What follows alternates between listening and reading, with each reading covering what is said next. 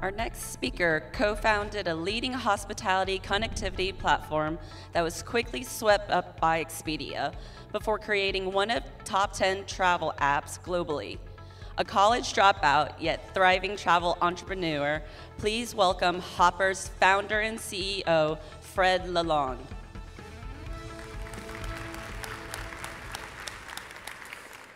This is Pan Am's central reservation system, circa 1950. That big mahogany board you see in the back shows every flight and every seat that the airline operated. The agents, all 20 of them, that you see in the front were taking customer calls, and when somebody asked to book a ticket, they would look up and, based on the color on that board, figure out if the seat was available. When a ticket was issued, that guy on the ladder would go change the seat count. The fares were in notepads on the desks. You see, back then, the airlines would actually have their prices set by the government years in advance, and they competed on quality of service. This is the Hillcron reservation system, also circa 1950. The mahogany board shows every hotel that the chain owned and every room available, and again, prices are on notepads on the desks. You could book a room by phone, telegram, or teletype, which was a huge innovation. The mahogany board was such a progressive innovation that American Airlines featured it in its advertising in the 1950s, alongside a promise of friendship. This happened in 1964. American Airlines contracted IBM to connect 2,000 of these terminals over telephone lines to a pair of 7090 servers. This system could return airfare pricing and availability within 3 seconds across the entire United States. The boys at IBM gave this a very sexy name. They called it Semi-Automatic Business Environment Research, or SABRE. Now you know. My point is this. In the 70-plus years where people have been doing this, the technology has evolved, but the basic principle has always been the same. Give 2 dates, 2 airport codes, and get a price. For all of this technological progress, it's the same metaphor. You have to do everything manually. You have to search every time you want to get a price quote.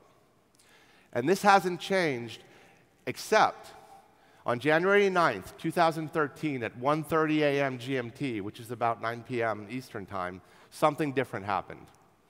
From the Sabre data center, this message was broadcast. What changed for the first time is that the mahogany board started transmitting.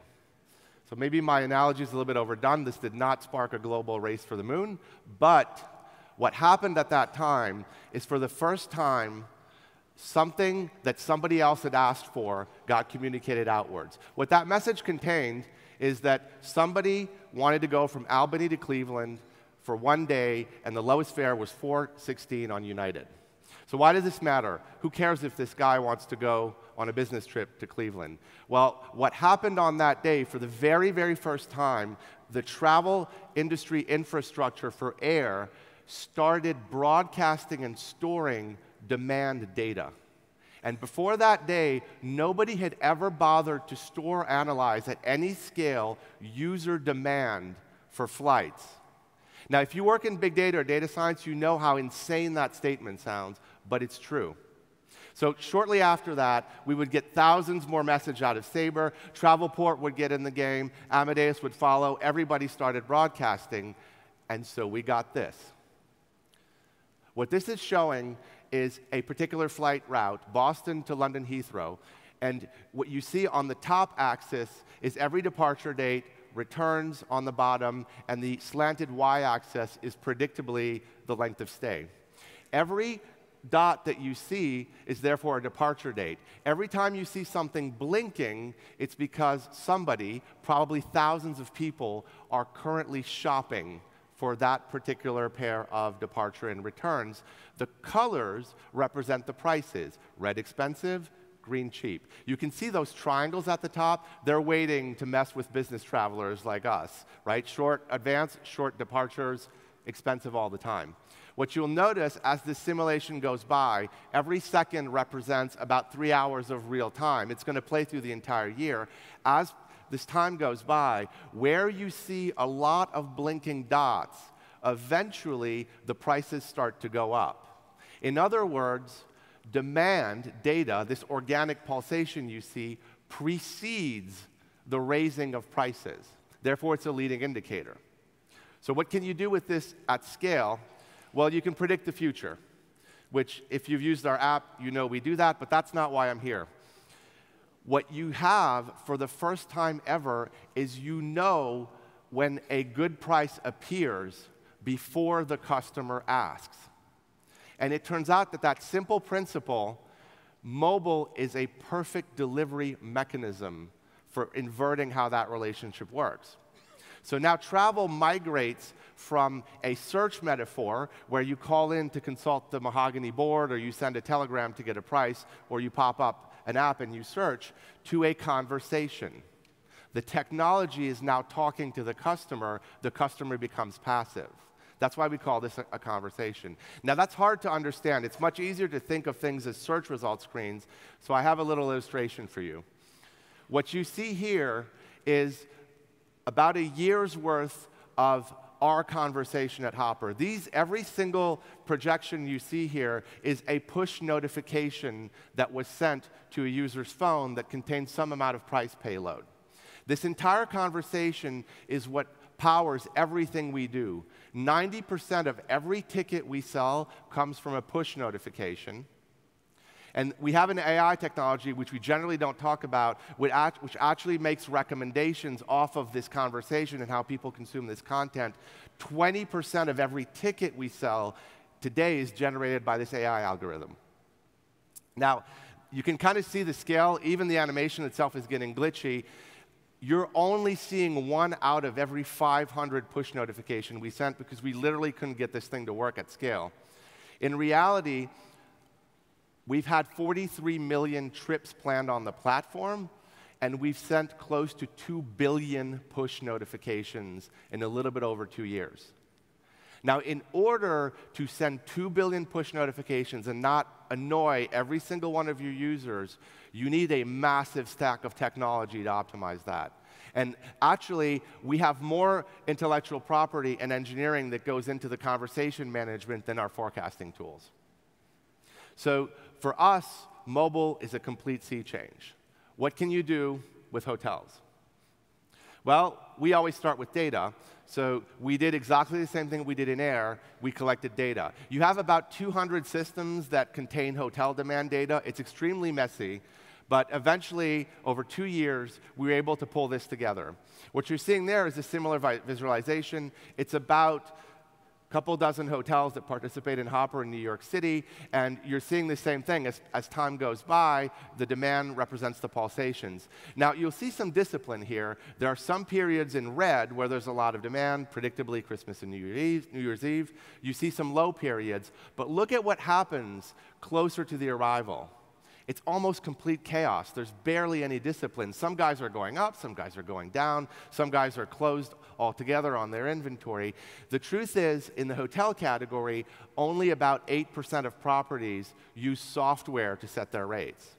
In a marketplace this inefficient, monitoring rates day in, day out are going to generate a huge amount of savings. It turns out in air, we save our average user about $40 per trip. In hotels, the amount of savings we can find by tracking these prices is above $200 per stay.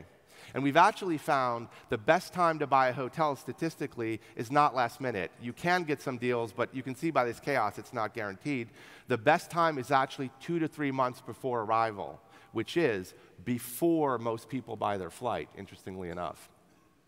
So here's a quick look at the product. With this data, we've done the same familiar things that you would expect. We actually give you guidance on which days you should be shopping. And also beyond that, we've made the same efforts in the prediction algorithm. So in hotels, it makes no sense to say hotels in New York are going to drop, because it's not just a piece of fuselage. You care where you stay, you care about the star category, you care about your experience a lot more. So what we do is actually market level predictions. We can tell you these hotels are not going to be cheaper into the future, and we can say these hotels are going to drop. You should probably be tracking these prices. At any given time, both of those things exist simultaneously in a market. Also, moving forward, we're able to give you some insight on what the price of every individual hotel is going to do. So this is cool, but the amount of anxiety around the price in the consumer's mind is not the same thing as air, partially because of this lack of discipline I was talking about earlier. So a lot of it has to do with the experience.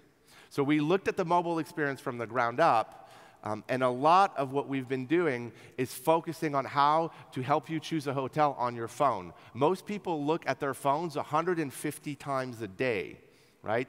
And 78% of all content on the internet is now video. So for us, it was completely logical to build an entirely vertical video-based experience. So we have teams going around the country with iPhones and stabilizers that are specifically shooting between 100 and 150 units of content that cover every aspect of the hotel, the bathroom, the restaurant, the environment around it. As you can see, this looks and feels like social media. It stands to be said that we're a 67% millennial demographic app, so this makes a lot of sense. But beyond that, we're seeing absolutely ridiculous engagement on this type of content. It's actually a very interesting passive way to just browse through hotels throughout your day while you're waiting at your latte for Starbucks, for example. So what does the opportunity look like? We've been the largest airfare app for about 2 years in North America. And if you look at our current usage, we have 100,000 trips being planned on the app every day. Our average length of stay is 8 days. We have a very high international travel mix. That means that we're generating 800,000 potential stay nights a day already in our app at our current scale. If we'd been doing the hotel business, our opportunity in the last 2 years would have been close to over 300 million room nights. So it's been 2 weeks. It's too early to tell what our success is going to be. But if I see you next year, you can ask me how it's gone. Thank you.